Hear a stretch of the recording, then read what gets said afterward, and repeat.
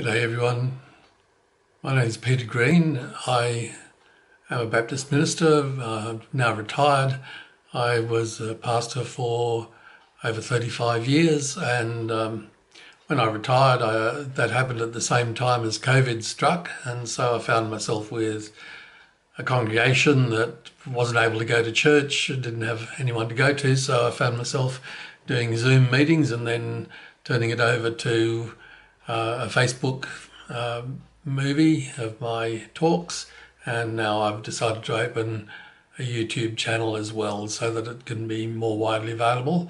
I hear from a number of people from around the world that they enjoy listening to what I have to say, and so I hope that the things that I say today as well will be encouraging and enlightening to you. So without further ado, let's get on with today's talk. Hi, today is the 4th of July and our topic today is Radburn, Revival and Community. The passage is found in the first epistle of John, chapter 4 and verses 7 to 12. Dear friends, let us love one another, for love comes from God. Everyone who loves has been born of God and knows God. Whoever does not love doesn't know God, because God is love. This is how God showed his love among us. He sent his one and only Son into the world that we might live through him. This is love, not that we loved God, but that he loved us and sent his Son as an atoning sacrifice for our sins. Dear friends, since God so loved us, we also ought to love one another. No one has ever seen God. But if we love one another, God lives in us, and his love is made complete in us.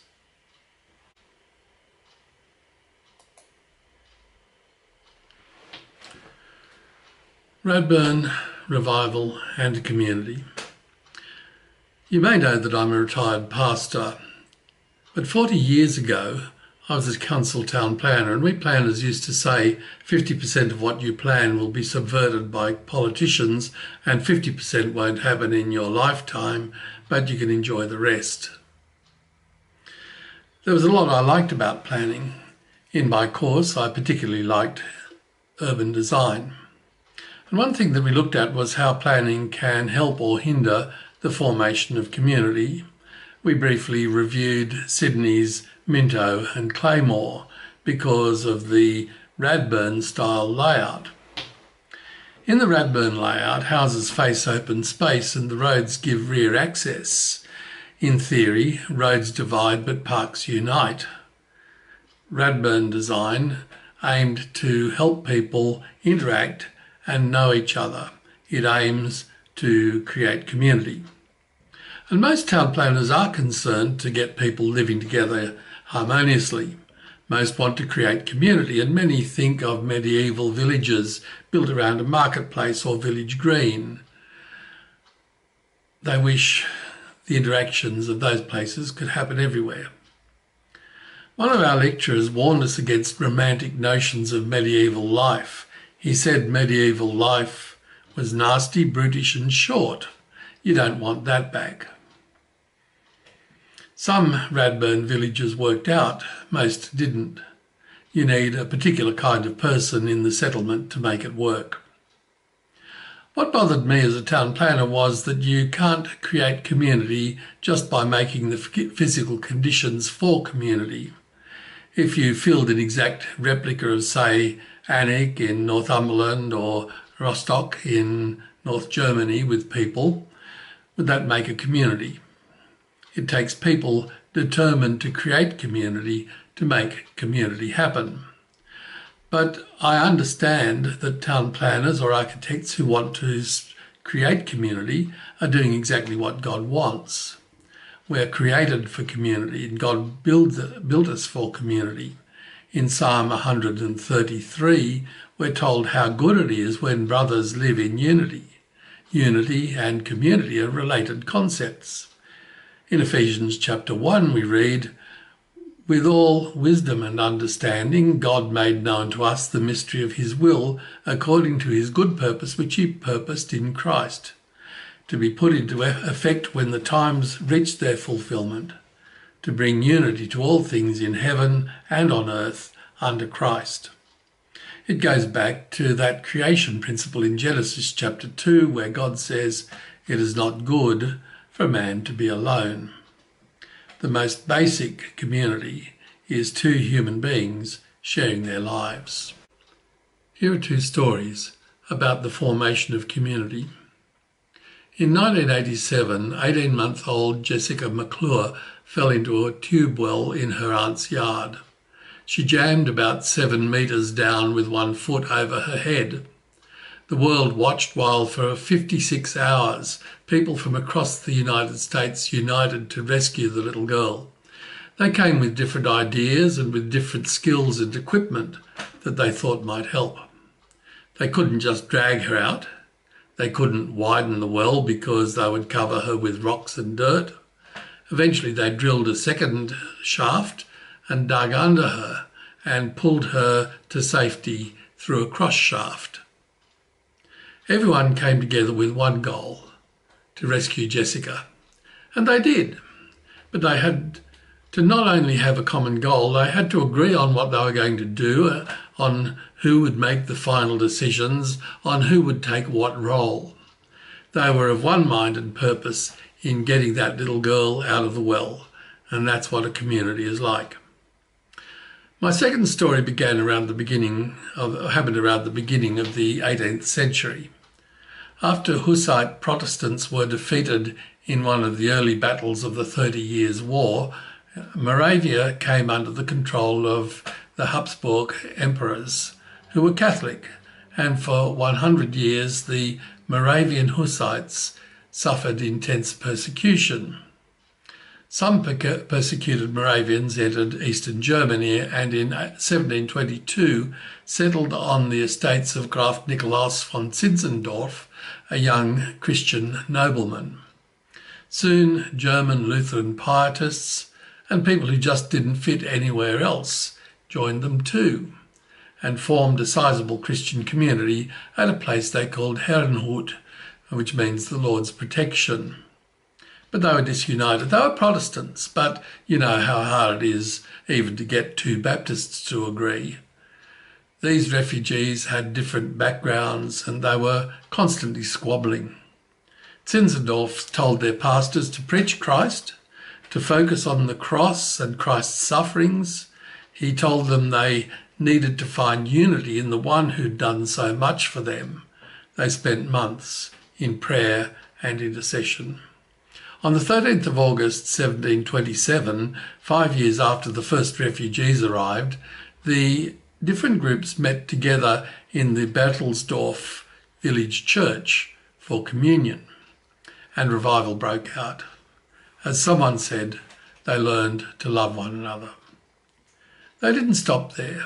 They learned to love their Lord, and they started a prayer meeting which continued day and night for over 100 years. And they learnt to love the world. It was Moravian missionaries who first confronted John Wesley with the question whether he had the witness of the Holy Spirit and was a child of God. They encouraged him to preach faith until he had faith. They were an explosive missionary movement which later inspired William Carey the Baptist, who systematised and structured the kinds of things the Moravians had been doing for 175 years.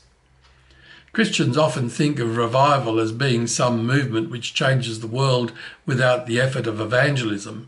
They think that drunkenness, drug-taking, abortion, single motherhood, swearing, whatever, will all stop and people will become moral, that all the difficult things in society will come to an end.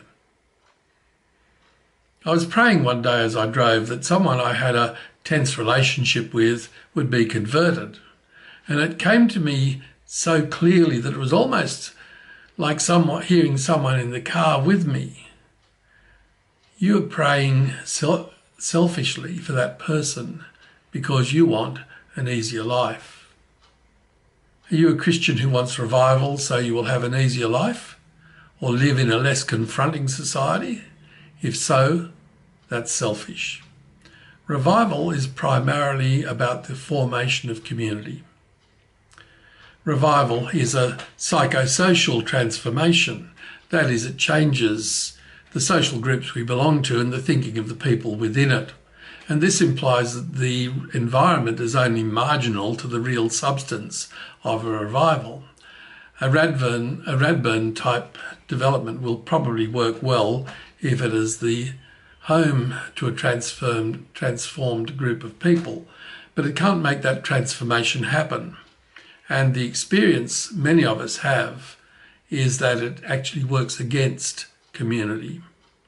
But many of you are probably concerned that I have talked about a psychosocial transformation. Surely I should be talking about a spiritual transformation. Here's where we often go wrong in our quest for revival.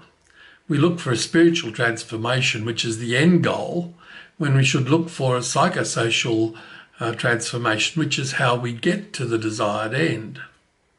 So we begin with a group of people desiring revival, and we want them to become a revived group with a clear love for God, for each other, and for the world around them.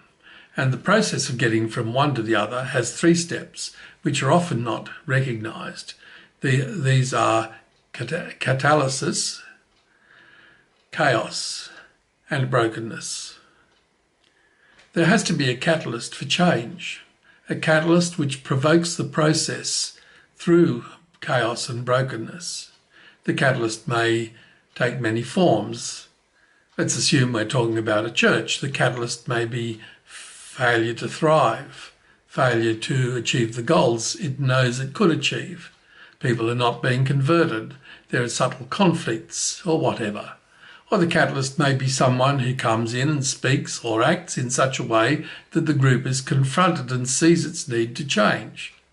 Or some disaster may strike and the people realise they can't continue as they've been going. I was in a beach mission team in the 1960s, and one year we had almost no results. Previously, after a few days, people responded to the gospel or renewed their commitment to Christ, or at least took literature. But this year, after 10 days, nothing. That was our crisis. The catalyst was Terry Logan. He outlined to the team where we were going wrong, relationship issues, people speaking and acting in ways that didn't glorify Christ. And he said, we must repent. Some of the people argued, said things weren't so bad. Others said that the evidence was clear, no one was responding. Eventually we all gave in. We accepted the evaluation, we repented, we told God we were sorry, we professed a desire to change. There was no overwhelming sense of God's presence or speaking in tongues or falling down. We knew that something had changed, and the evidence was that in our final 3 days of mission, we saw more people professing faith in Christ than we had seen in any 10 days of mission in the previous 4 years. Whenever people face the need for change, they will react in one of several ways. They'll run away from it, they'll ignore it, they'll fight it, or they will accept it. And in a church, you'll probably find all of these things happening at once, and it's chaotic. Human beings are troop animals. We live in clusters. We need each other. We like to see what the others are going to do, and we feel anxious and unsettled when other people don't know what they're going to do. You saw this kind of thing happen when Jesus preached. In John's Gospel, we hear several times that people drove him out of the synagogues and wanted to stone him, or on one occasion to throw him off a cliff. Paul and his companions were often beaten or stoned or imprisoned when they preached the gospel. So were John and Charles Wesley. Charles Grandison Finney was threatened with violence when he preached too. Often this time of chaos is too painful and people withdraw into comfortable distance from Christ, from each other, and from their world. But when they're brave enough to keep going, no matter how frightening or unpleasant the situation, then there's hope. When they keep going, brokenness comes. As I said, this is a psychosocial process. Individuals abandon their objections and resistance. The group stops struggling and accepts the situation. And this is the same process whether it is people coming together to dig a little girl out of a well or coming together to dig the world out of its grave. It's at the point of brokenness that a Christian group can unify around Christ and his purposes. Transformation begins. The ancient Israelites were broken on Mount Carmel when Elijah demonstrated the power of the Lord, and they cried out, "Yahweh, the Lord, he is God." It's what Jesus says to the church in Ephesus in Revelation chapter 2. "You have forsaken the love you had at first. Consider how far you've fallen. Repent and do the things you did at first." So if we want revival in our churches, we have to be prepared to go through that kind of process. Fiddling at the edges may help create the conditions, but until we're prepared to acknowledge our failure, despite the chaos and pain it causes, and become broken so that Jesus can truly be Lord, we will never have true revival. But when we are revived, we will love God, we'll love each other, and we will love our world. Let's seek revival with all our heart and never let go until the Lord blesses us. Amen.